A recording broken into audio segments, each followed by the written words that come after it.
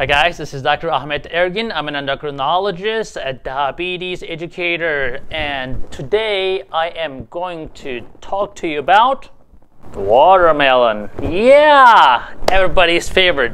I get this question all the time. Doc, can I eat watermelon? Everybody loves watermelon. Now, can you have it? Of course you can. Who said you cannot? Now, before we jump to the video, I want you to fully watch this entire video. Now, when you do that, it really helps our channel to grow. Share it, like it, whatever you want to do with it, but do something about it. All right, so let's get into the video. Watermelon. Watermelon is tasty. Watermelon has a lot of vitamin A, vitamin B, vitamin C, a lot of antioxidants that protects you from cancer, from heart disease, and you name it. It even helps the athletes to perform better. So it is the greatest fruit you can have during the summertime. Now, when you have diabetes, you're going to be like, oh, well, that tastes too sweet. And I agree. It tastes sweet. That's why people love it. There are good things and bad things about watermelon. Now, the good thing is the watermelon is 90-95% water. You have to consume a lot of it to be able to really spike your sugar high. Now, for example, 1 cup of watermelon is only going to give you 12 grams of carbohydrates. 1 cup of rice will give you 45 grams of carbohydrates. You see the difference? So the volume-wise, since the volume is full of water, the sugar content, although is there, it's not super significant unless you eat a lot of it. Now, when we say a lot of it, we are talking about glycemic load, right? Glycemic load is glycemic index times carbohydrates divided by 100.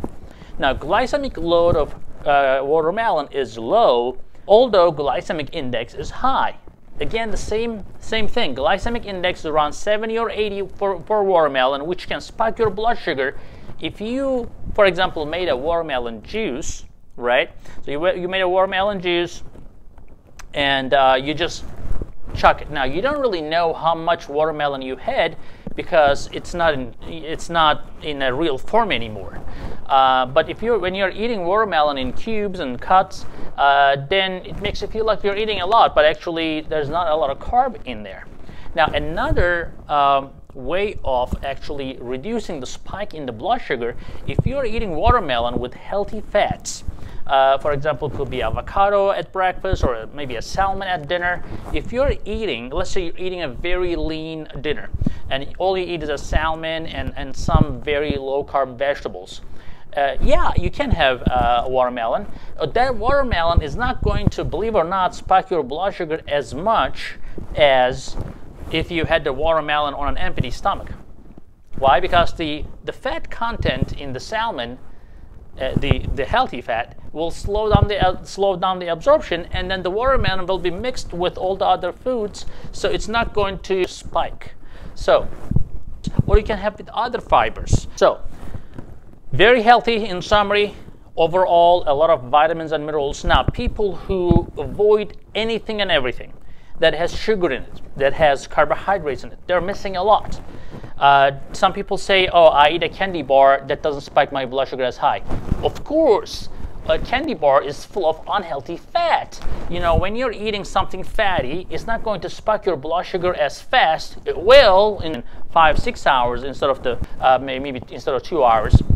So that doesn't mean that the candy bar is good for you, right? So some people say, oh, I'd rather eat Snickers than a fruit, but that's not good. Those Snickers is the unhealthiest thing that has all the problems that comes with it that can lead to obesity, cancer, inflammation, etc. On the other hand, with the fruit, you are getting all sorts of vitamins and minerals that your body needs to repair itself, to function correctly, to prevent the early aging, and also most of the time help as an antioxidant to prevent further cell damage.